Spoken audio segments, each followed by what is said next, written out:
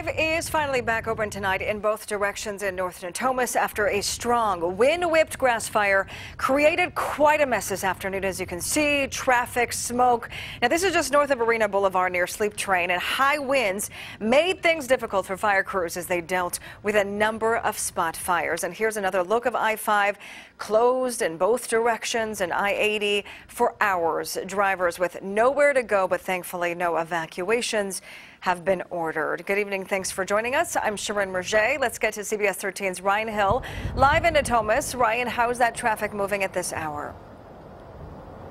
Yeah, that's right. CHP is telling CBS 13 that I-5 just reopened about 15-20 minutes ago. You can see everybody is out of that traffic nightmare. They are heading up north and south on I-5. But a Sacramento fire spokesperson tells us that before the fire jumped over onto the highway, it started right here behind this Hilton Garden Inn in Natomas. I'm watching the fire to make sure that we don't have to be evacuated. I-5 near Arena Boulevard in Natomas is typically filled with cars, but just after 11:30 Sunday morning, flames and smoke began to pour over and out of the highway. People were quick to act to save their homes and themselves. It's like really close to us. It's really close, and the wind is very strong, so we got to get moving really fast, and I feel they should let everybody know. We've already wet down our yard, and we're just paying attention to whatever they say we'll do. A spokesperson with the fire department says I-5 in both directions were shut down. Some people helped out crews when it came to cars being detoured off the highway. A lot of people are trying to come down the street.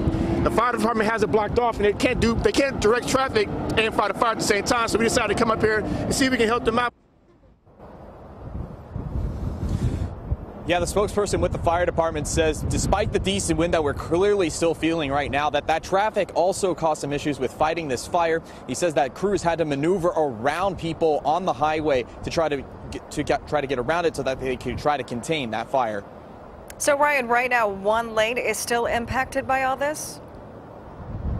Yes, we're being told by a CHP spokesperson that the lane closest to the median where the fire was happening on I-5 is closed for right now, but I am being told it should reopen in about 30 minutes or so, and then all lanes on I-5, north and southbound, will officially be reopened.